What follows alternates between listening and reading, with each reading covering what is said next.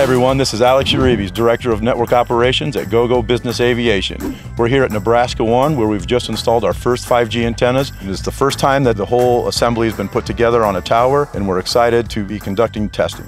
Hi, I'm Matt Martin, Product Manager for 5G here at Gogo. Nothing says progress like real equipment installed and turned on. Yeah, my name is Emilio Rivera. I'm a Senior Program Manager with Gogo, and we are here to talk about Gogo 5G. In 2022, Gogo is going to launch a 5G network that consists of 150 sites with continuous service across the United States. When we launch our Gogo 5G network next year, it is going to be 100% coverage across the lower 48. This is going to be a true 5G network. We're following the 3GPP protocols, and this is going to be end-to-end 5G experience. If you want to have more users on your aircraft connecting, 5G gives it to you. If you want to have better lower latency so you can have a real-time conversation with someone over the phone or your teammate over the internet, 5G gives that to you. If you want to have higher speeds so that your internet is punchy or you can pull down your documents from the cloud, 5G gives that to you. Gogo 5G touches everyone in this company. Every department, every function is helping making Gogo 5G happen.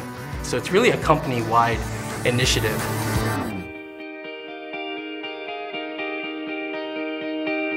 So what we have here is a 380-foot tower. This is a legacy tower for Gogo. We installed in 2007, and this is our first testbed site for our 5G launch.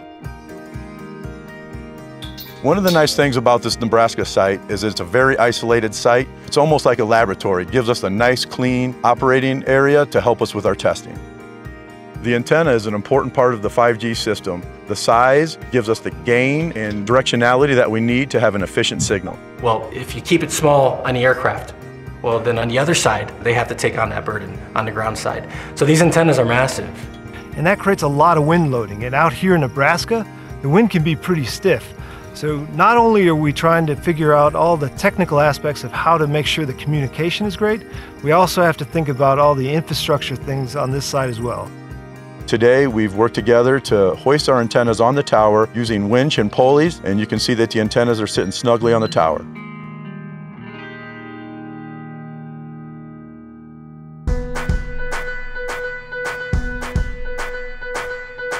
So the 5G program has really been progressing well. We have real antennas that'll be flying around on aircraft tomorrow, talking to these antennas behind me.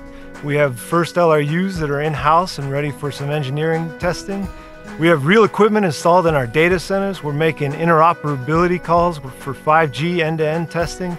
Things are starting to come together and we're really ready to rock and roll now. We've put a lot of thought and planning into the deployment of our network, even down to the logistics and the packaging of our antenna to ensure that the network deployment goes smoothly and that we can get 150 sites done in a short period of time. We understand the environment and the climate that all these sites are in. So, I mean, if you can imagine, if we're deploying a site in winter, in North Dakota, for instance, well, it's not the most forgiving environment. We have crews who've worked in that environment before. So these are advantages that Gogo has that really are unprecedented and you're not going to see anywhere else in the market. In other locations like, say, New York City, it's important that Gogo finds a site that's away from the urban environment that can transmit back over the urban environment. And the great thing about Gogo is we all know that 5G isn't the first generation of cellular technology.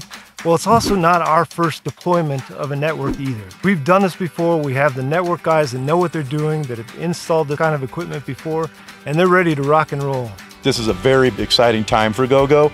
We've got a very busy several months ahead of us as we march towards our launch of Gogo 5G.